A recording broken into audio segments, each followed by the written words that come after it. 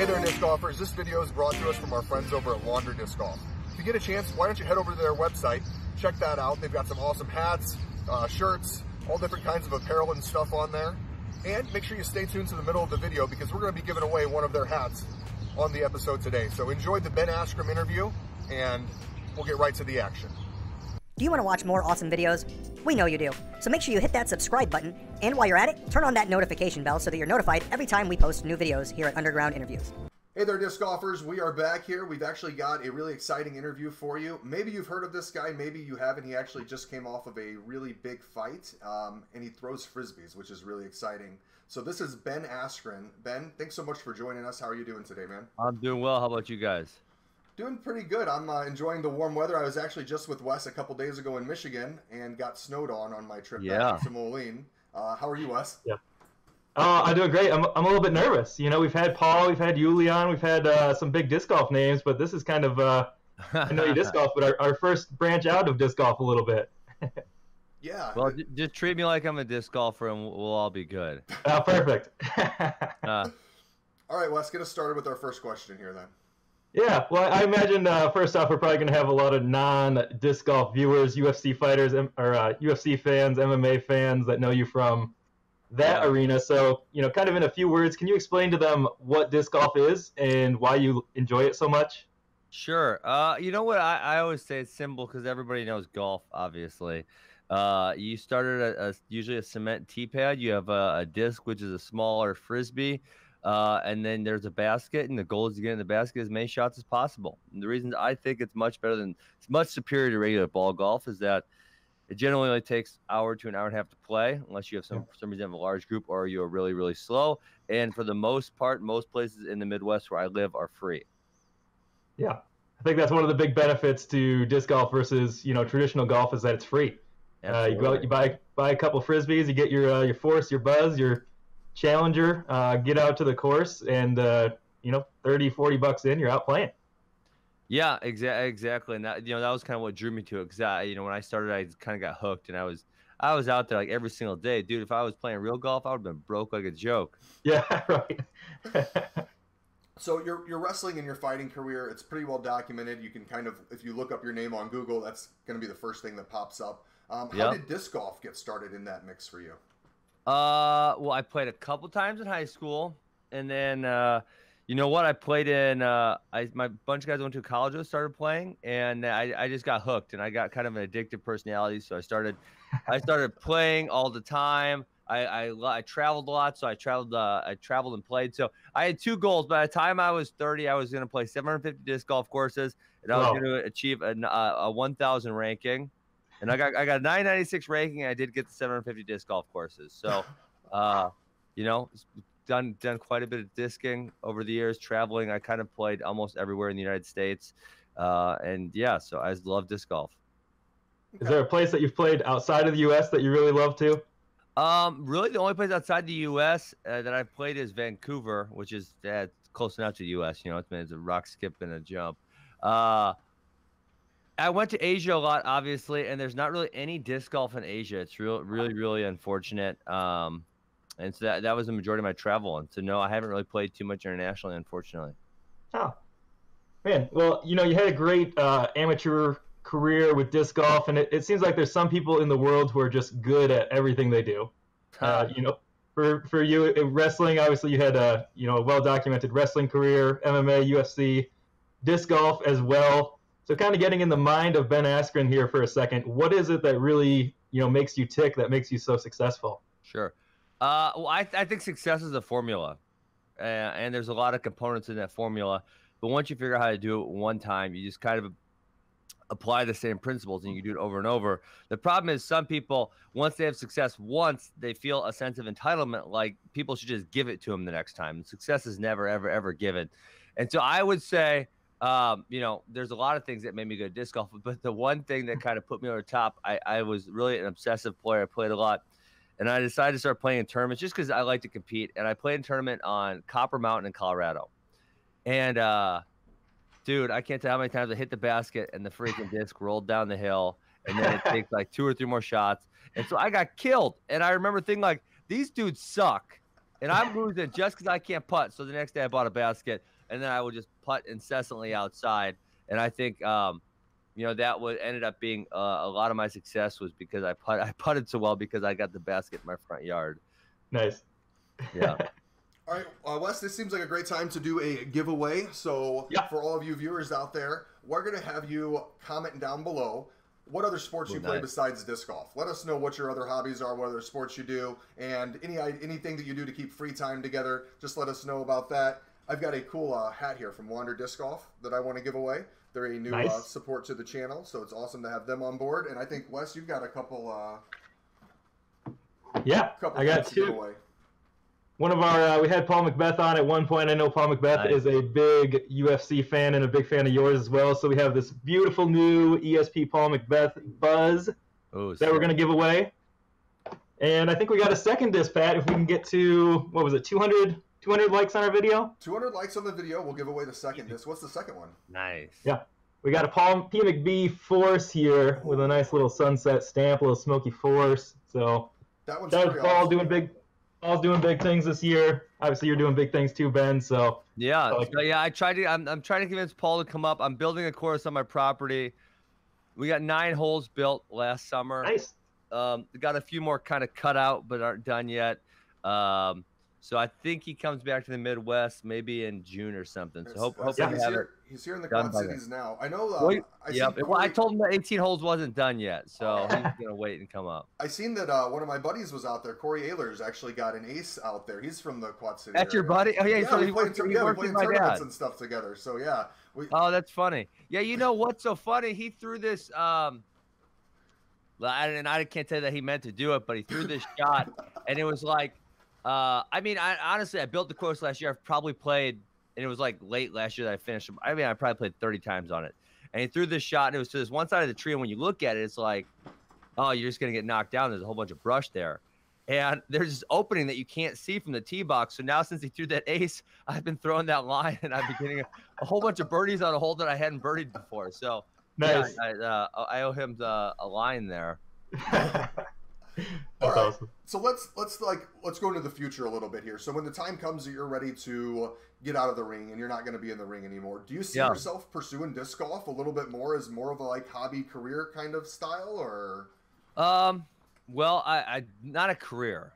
Definitely not a career, because it would take me a long time to be good enough to make enough money at that. So I'm hoping that, now I have disc golf course on my property. I'm hoping my kids get into it. If my kids get into it and I can take them to disc golf tournaments, then I'll have a reason to go to the disc golf tournament. Then I'll have a reason to play. But, until we get to that point, with my academies and everything else going on, I kind of see it hard for myself to, ditch my kids for a couple of days to go play in a tournament. But so I'm hoping they get the bug too. They get addicted, and then we got reasons to kind of travel as a family and go do that kind of stuff. Yeah, hey, real quick, I've actually got somebody that just walked in the door, and you're not going to be able to see him on video because of the way this is, but you're going to be pretty familiar with him. Ben, why don't you come over here and have a seat? You can sit I'm throwing you right in the hot seat here. Oh, wonderful. So, wonderful. Ben Askren can't see you. This is Ben Calloway. I think you up, remember dude? him from how's it going? Your guys' time in, what was it, AM Nats together? Yeah, I think it was back in 2011 AM Nationals, yeah. So I wanted to bring you guys together because it's been a few years, and you guys you're still disc golfing, and now Ben, the other Ben Askren, he is. Well, I'm still disc golfing competitively. Yeah, it's been a minute. Was that the last sanctioned tournament you played? I played in 2012. I had 2011. I hadn't had a kid yet. 2013, I had my first kid. In 2012, I played in a couple local tournaments. I actually played in the pro division. But had a moderate success. That was 11. We started our wrestling academy, so that was kind of when I started getting more busy with that. So yeah, I haven't played a tournament in a whole bunch of years now. It's unfortunate. Sure. Yeah, I just thought it was kind of surreal when I didn't get to see your fight live with Lawler, but I got to see a lot of the post the day after in your interview. He was a Quad Cities guy, so you guys were probably sad. Well, yes and no. I mean, it was definitely. A bittersweet moment because, Team Discraft I was rooting for you, but yeah, Robbie Lawler, Bettendorf guy, so I was kind of like, I don't know really what to do here. That's funny. But yeah, it was just kind of strange, interviews popping up, and then they talked about the tournament that you played back, 7 years ago, 8 years ago. And then I see my name above your name. I'm like, oh my God, I made it. He made it up to UFC. That's funny. Yes, but it, obviously it's not really that substantial, but it was still pretty cool to see that. So did you just play in a tournament last weekend? Not last weekend. No, my tournament is this weekend. The Rumble of the Quad Cities. Oh, I thought the Quad Cities was. Oh yeah, you're right. It was this coming weekend. Nice, Yeah. nice. Sorry. Yeah, Jonesboro was last weekend. This past weekend Nice. in Arkansas. But yeah, I heard that you were doing this interview, and I just had to jump in because it's been 8 years since I've seen you, and the last time we saw each other was on the disc golf course in Michigan. So Absolutely. I just had to stop by and say, "What's up?" Yeah, what's going on, man? Great to talk to you. Yeah, you as well. Oh, Nice. good stuff. Good stuff. Yeah, it was fun to see. That when you started talking about disc golf a little bit more, they started bringing back AmNats, Am Worlds, and the fact that you kind of played disc golf a little bit more, and it, definitely around the disc golf world sort of sparked some more interest. And I think even outside the disc golf world, people that are UFC fans were like, oh, what is disc golf? What does Ben have to do with disc golf? Yeah. So I think it's. I mean, kind of disc been golf is just man, it's a sport that anyone can play. It's just such a fun game. And so yeah, I mean, I obviously I've encouraged not just like through online stuff, but literally taking people to the course, giving them some discs, and some hundreds and hundreds of people over the years. That's awesome. Yeah, absolutely.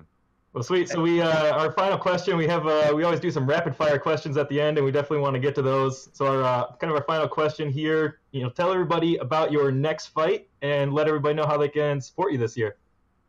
Yeah, I fight July 6th in Las Vegas again. It's against a guy named Joge Masvidal. Should be a good fight. He's ranked 4th. I'm ranked 5th. I mean, I think I'm biased, but I think I'm going to win pretty easy. And that's that. And so hopefully, you know what? I got a lot of work on the disc golf course at my house this week. I'm hoping to have 18 holes done probably like in a month or so, maybe. Nice. Yeah. That's awesome. Nice. Yeah, I know Paul's going to be around kind of in the Midwest, the June, July kind of swing, I think it is. You got Ledgestone and then CCR Open up here in Michigan, and then Great Lakes Open at the Toboggan course. So Yes. Nice. I imagine if you reach out, he'll make time to swing by. Yeah, absolutely. Well, I appreciate you guys having me on. Yeah, we got 10 rapid fire questions that we want to kind of fire off before we get to the end here. So these are just pretty quick questions. Roll through them and just quick answers on them. Let's do it.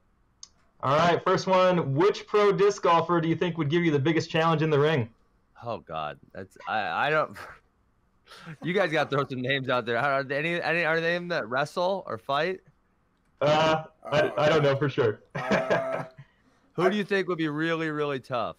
You know what? He's not in your weight class, but Nico Lacastro's a pretty scrappy dude. Are you sure? I remember Nico from when he was a little kid. He didn't look that scrappy. I'm not even gonna lie. I went to a tournament back in 2012. He was wrestling a dude named Riley Brenner, which, by the way, he might put up a pretty decent wrestling match. Okay. Well, maybe Nico got tougher. Dude, he's a tough cat. Okay. I mean, they wrestled after the round. Riley's easily at 180, and Nico's like $140 soaking wet. And he put up. I mean, he put up a good fight. He didn't take him down, so I was impressed. That's funny. Okay, Nice. that's good. Yeah, Nico goes way back. I think he beat me in the St. Louis Open. Shoot, many years ago. That's a lot of Yeah. wins.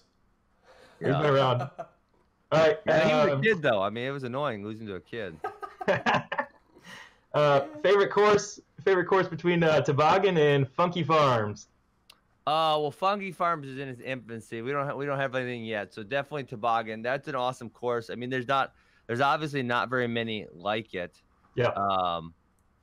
It's like a par. I think it's par 66 or something to that effect, if I remember correctly. It's an awesome course. Most challenging opponent you faced, either in the ring or on the course.